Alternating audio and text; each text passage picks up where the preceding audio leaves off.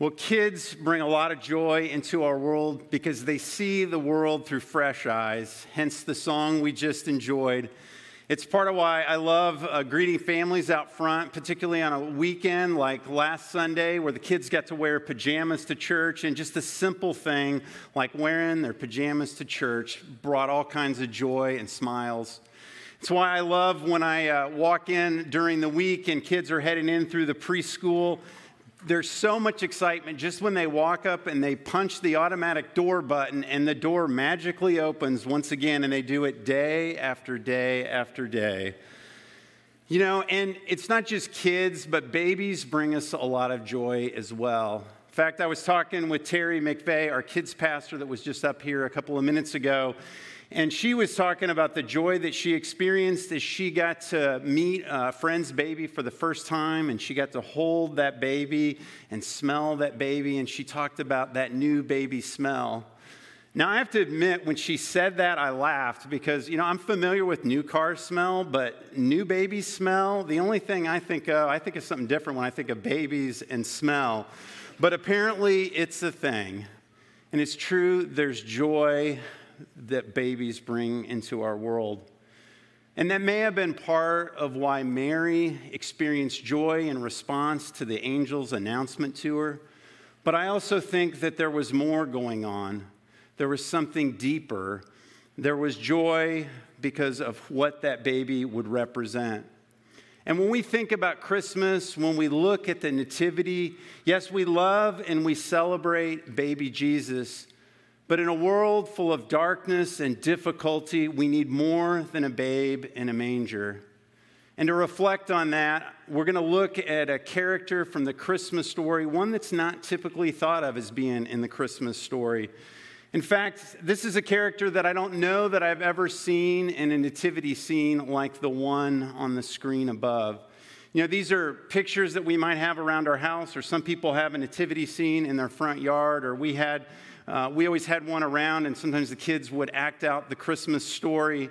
And there's typically Mary and Joseph and baby Jesus and the shepherds and probably some animals. And then there's the wise men. Now, the reality is a nativity scene is often kind of a composite. It includes pieces of the Christmas story from kind of different time segments, because the wise men didn't show up in the story till about a year and a half later. But there was a character who was there much closer to Jesus' birth, and he had some important things to tell us and remind us about this baby Jesus. And Mary and Joseph meet him when they leave Jerusalem and they head down towards Bethlehem.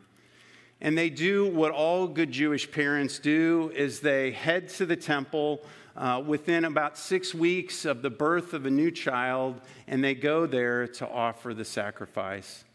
And it's there that they meet Simeon, and we're going to meet him in the Gospel of Luke chapter 2. And the words will be on the screen. But even though they meet Simeon in the temple, he's not a priest, he's a common man with some uncommon things that we'll see from the scriptures.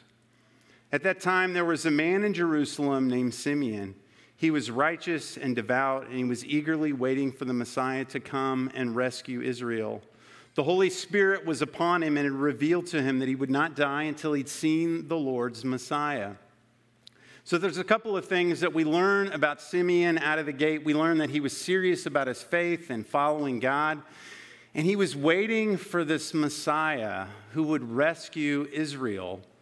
Now, Messiah means anointed one, and when the Jews would commission a new king or a new high priest, they would pour olive oil over his head. And I know that sounds a little strange to us, but it was a symbolic picture of God's blessing. And the prophets of Israel had been speaking for hundreds and hundreds of years about this Messiah, this deliverer, this Savior, this king that would restore their nation. And there were many prophecies from a variety of Jewish prophets. And their prophecies were usually just brief descriptions of who this Messiah would be and what he would come to accomplish. But you know, looking for a Messiah is a little bit like when we go to an airport or we meet somebody that we've never met at a restaurant, and we might have a few words of description, but we've never seen them or we haven't seen their picture. And we're looking, is that the one? Is that the one? But Simeon didn't just have the words of the prophets. He had this unusual relationship with the Holy Spirit. And God's Spirit had told him that he would get to see the Messiah before he died. And so that day that he was led into the temple, I wonder if he had the sense that he was going to meet the Messiah, or I wonder if he was simply being obedient to a prompting that God's Spirit had for him. But as we continue in the Gospel of Luke, that day the Spirit led him to the temple. So when Mary and Joseph came to present baby Jesus to the Lord as the law required, Simeon was there. He took this child in his arms and he praised God, saying, "Sovereign Lord, now let your servant die in peace as you have promised. For I have seen your salvation, which you have prepared for all people. He is a light to reveal God to the nations. He's the glory of your people, Israel." And I imagine the joy that Simeon felt after waiting for years and years and years.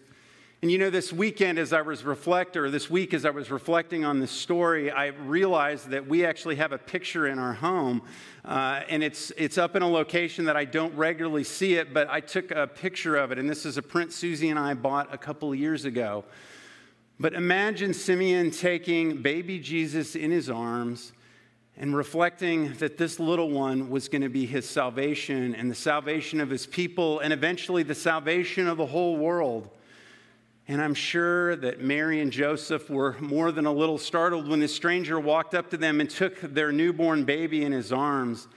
But they were even more surprised by the things he said about baby Jesus. And it's not surprising because Simeon knew the words of the prophets, that part of what he spoke were words from the prophet Isaiah. You see, when he said that Jesus would be a light to the nations, it's from Isaiah 49:6, and it's part of one of those messianic prophecies, a prophecy that says that Jesus will come to rescue everyone, not just the nation of Israel. You see, even though Isaiah lived almost 600 years before Simeon, his situation and Simeon's were very similar.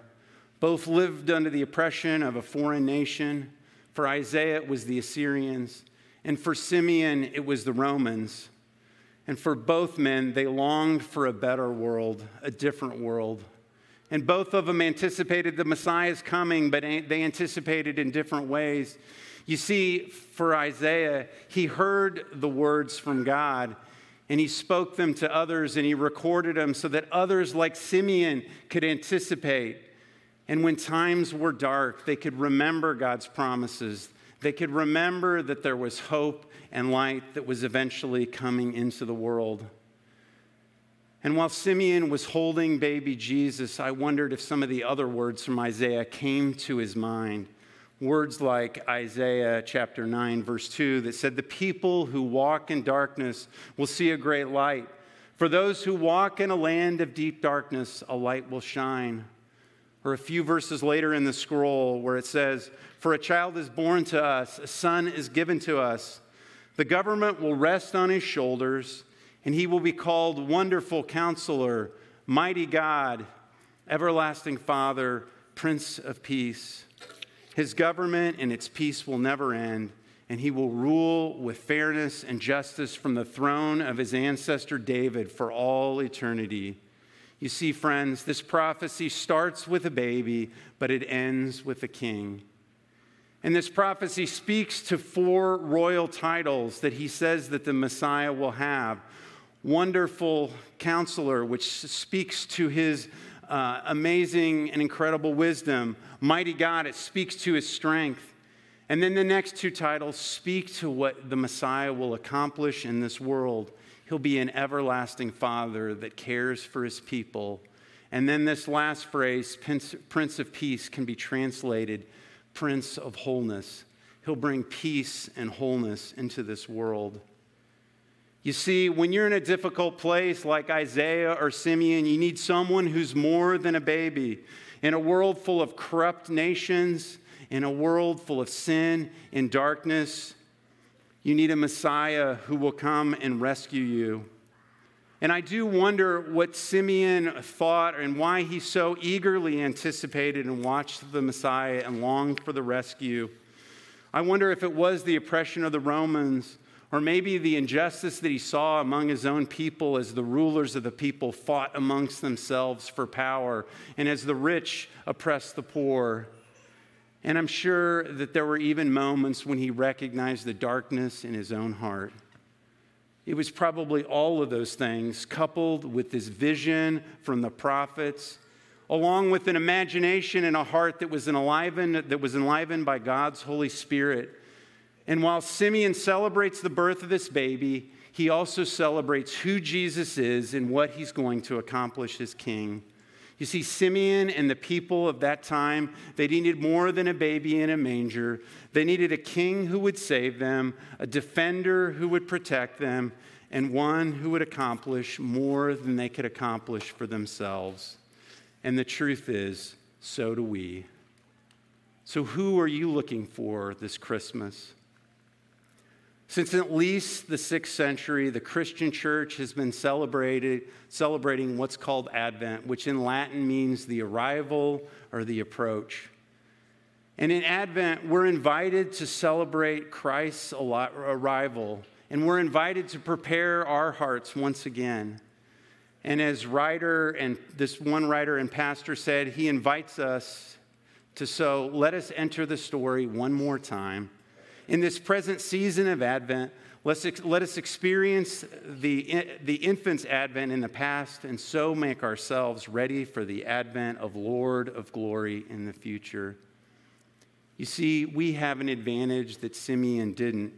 He got to see this baby's birth, but through the gospel writers, we get to not only watch the baby Jesus being born, but we get to witness his life, his death, and his resurrection.